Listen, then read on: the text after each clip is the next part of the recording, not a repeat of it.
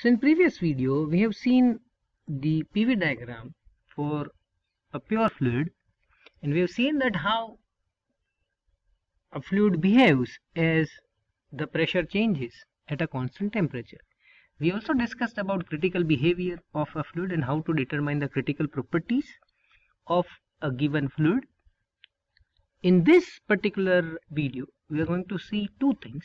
One is the cubic equation, like equation of state for single phase which is liquid, and then we'll start discussing about a very well-known equation of state in the vapor region, which is Virial equation of state.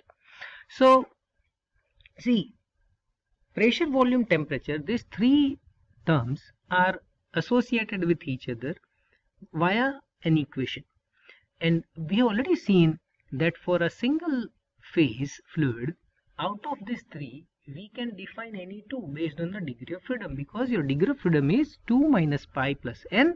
So for a pure species n is 1, and for a single phase pi is 1, making 2 minus 1 plus 1, making degree of freedom equal to 2. So out of these three we can define any two variables and can calculate the remaining. So we can define P and T and calculate P, or V and T and calculate P, or P and V and calculate T.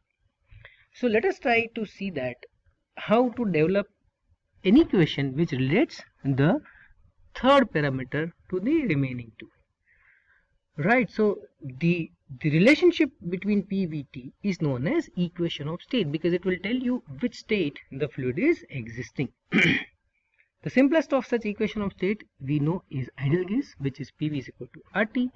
Right, and if we want to do that, let's say for example we want to generate an equation for a liquid phase, or for that matter any fluid, we can write the property as a function of other two parameters. So V is function of temperature and pressure. I differentiate it with respect to temperature and pressure partially, so getting the total differential of V, which can be written as this. And if I define two terms, one is volume expansivity, which is nothing but this, how volume changes with temperature at constant pressure. So with at a constant pressure the volume naturally will be more as temperature increases, volume increases as temperature increases. So this beta is a positive term. And we define isothermal compressibility, where we say that the temperature is constant and pressure is impacting V. So as pressure increases, V decreases. So this is your isothermal compressibility. In both the terms we have divided it with V so that we can convert it into a proper mathematics. So 1 by V, that is the ratio of change in volume with respect to temperature at constant pressure to the total volume, and change in volume of fluid with respect to pressure at a constant temperature divided by V, that is kappa. So this is beta, this is kappa, and when we substitute them here, the equation would become this. Alright, so we divide this entire equation with V, and we get this, because this becomes beta and this becomes kappa. So this is the equation where volume is related with pressure and temperature. So if pressure temperature changes, you can see how volume changes. So the isotherms for the liquid phase on the left hand side of PV diagram are very steep and are close. So these are the diagrams. These are very steep, right? So these are nothing but change in volume with respect to pressure at constant temperature. These are almost zero. That is what that line says. Right?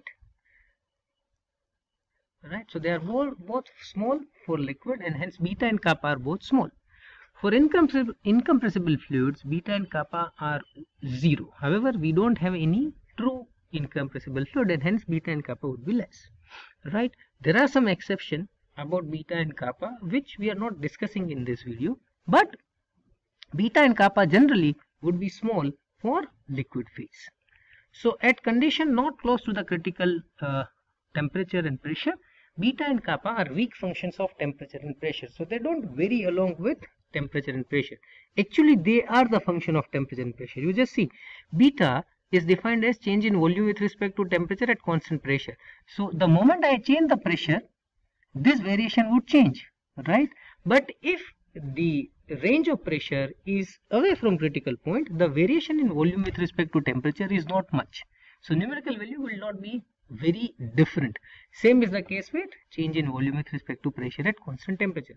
So though they are function, they are weak function, and if they are weak function, for all practical purposes, you can ignore them and consider, like, ignore their dependency on temperature and pressure, and you can consider them to be constant, and you can find that ln V2 by V1 is this. So if I want to find out change in volume when the temperature is changing and pressure is changing, this is the equation. So this is the simplest of all possible equation which can be applied to liquid phase when we consider beta and kappa both independent of the temperature and pressure. So the next topic in this particular video is Virial equation of state. So Virial equation of state is equation of state which is applicable to the gaseous side, gaseous phase of the diagram. You concentrate here. All these isotherms, they are having a similar characteristics as far as their behavior of pressure as a function of volume is concerned. Just like for the liquid phase, they are all very steep and close. These are kind of series or expansion series in pressure. So you can just write them as a mathematical form of expansion series. So we'll see that as we proceed further. So isotherm for gases and vapors lying above and to the right of CD of PV diagram, that is CD means this, right, are relatively simple curves for which V decreases as P increases. So they are directly decreasing in volume as pressure increases. So here the product PV for a given temperature should be nearly constant, right, then for only P or V. So we try to relate product PV. So the product PV for an isotherm can be expressed as a power series in P. So this is the power series I was talking about. So PV can be represented as A plus BP plus CP square plus DP to the power 3, right? Now if we do some mathematical manipulation so that we can arrive at certain specific equation, and we write small b as AB dash, small c as SC dash, right? So we incorporate A in every term which contains P. So if we do that, what we can write is, we can replace this with AB dash, replace this with AC dash, and then if here it is D, we can replace that with AD dash, and likewise I can take out A common and my ongoing equation would become this. PV is equal to A plus A into 1 plus B dash P plus C dash P square plus D dash P to the power 3. Here A, B dash, C dash are constants for a given temperature and the given fluid or given chemical species. The right hand side is an infinite series, but in practice we can restrict it to a finite terms, maybe 2 or maximum 3. We don't need to go beyond that. And for low pressure, truncation after 2 terms yield satisfactory results. So if the pressure is not very high, you can restrict yourself only to the second term. So there are two different forms of Virial equation of state, right? And to arrive at that, we first define a thermodynamic property which has an equation this. So this is known as compressibility factor. Compressibility factor is nothing but the ratio of two volumes,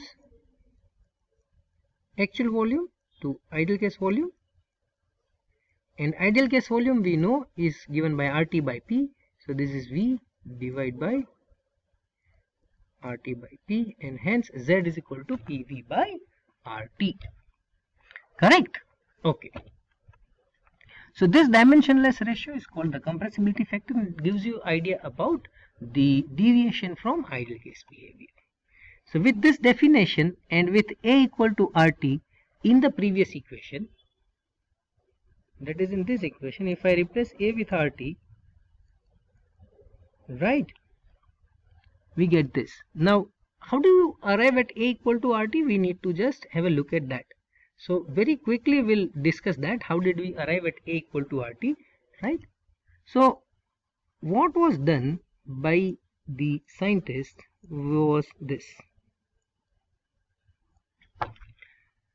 Practical values of Z at as a function of pressure at specified temperature was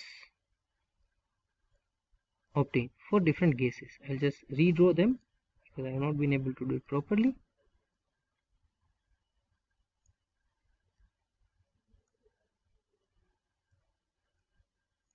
So let's say this is fluid 1, this is fluid 2, and this is fluid 3, Z and P.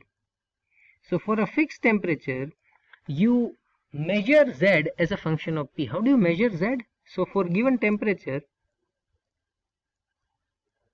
you vary pressure and you get the value of volume, right? So this you get experimentally. And from this data, you can get Z equals to PV by RT. So now you have got expression or the values for Z and P. So you plot Z as a function of P for fluid 1. Similarly do it for fluid 2, similarly for fluid 3, and plot them on this graph. And what the researchers realized that all the fluids,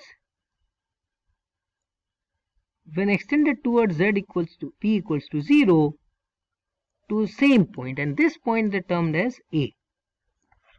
Then for the same fluids, they change the temperature from T to T1, right? And what they found is a similar behavior.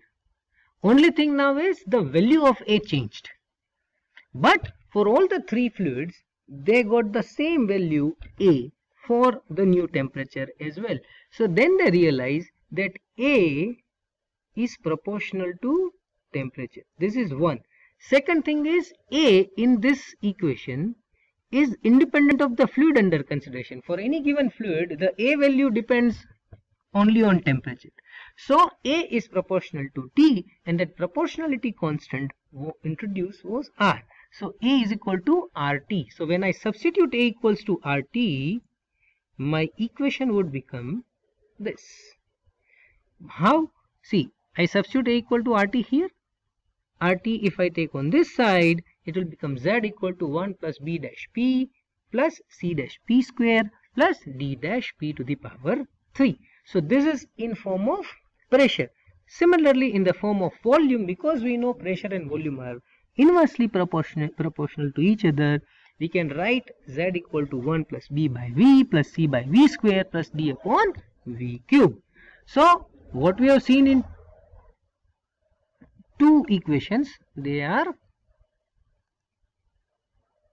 Z is equal to 1 plus B dash P plus C dash P square plus D dash P to the power 3, and Z is equal to 1 plus B by V plus C by V square plus D upon V cube. And apart from that, what we have seen is how we can develop a equation of state from PVT, basic behavior for a liquid phase, right? So when we meet next time, we will talk more about this B, C, D, that is the parameters of Virial equation of state, and how to utilize Virial equation of state for calculating the volume, or how do we use that in PVT behavior understanding. Thank you.